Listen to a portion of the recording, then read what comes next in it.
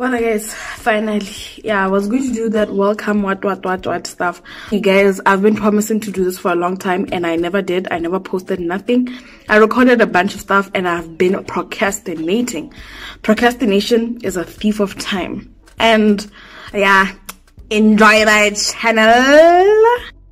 Guys, I promise I'm going to do a better intro video than what I just did. Hi, welcome to my YouTube channel. If you are here, thank you for subscribing. And if you are not here, like, okay, yeah, here I get, that's why I can hear this message. But if you have not subscribed, hit the subscribe button somewhere there. It might just be somewhere there, but whatever it is, please hit it.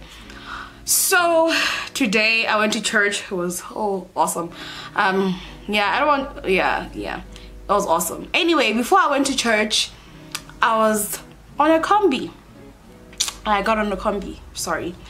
So like I got to thinking that really I think there should be an invention of the estimation of fatness of a person. Because guys, I got to do the combi and here am I palamaring the combi, and then the next thing this person wants to tell and they leave such a big space. I was like, you have overestimated my bigness. When I sat down, I felt like such a slender. I was like, yeah.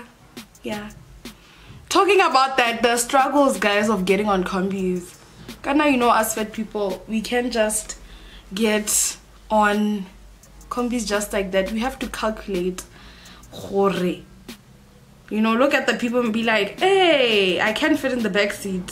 So every time I have to do calculations, 1 + 1 equals to 755 to find out what's happening here. So like I have to sit, and if I'm in the front and the back seat is therefore, I have to, you know, calculate how many people they need to get in so that I don't sit at the back seat, nor do I sit on the seat right in front of the back seat.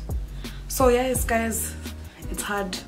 It's hard out here in the streets for thick people. Kinda, you know, these days we have upgraded ourselves, and sorry, I'm a bit thirsty. We have upgraded ourselves, and we don't call people fat anymore. Both thick, both fat with a PH, pretty hot and thick. Guys, I think those are really nice titles, and from now on I'd like people to refer me as thick salty.